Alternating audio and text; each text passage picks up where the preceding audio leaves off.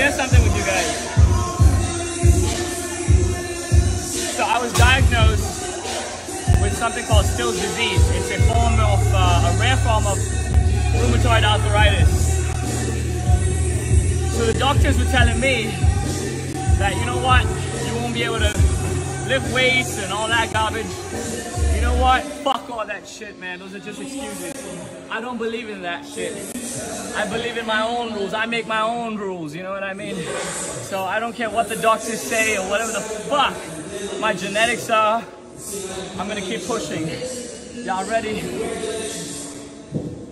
Congratulations, baby. Let's go. Boom. Good job, guys. Thank you. Thank you.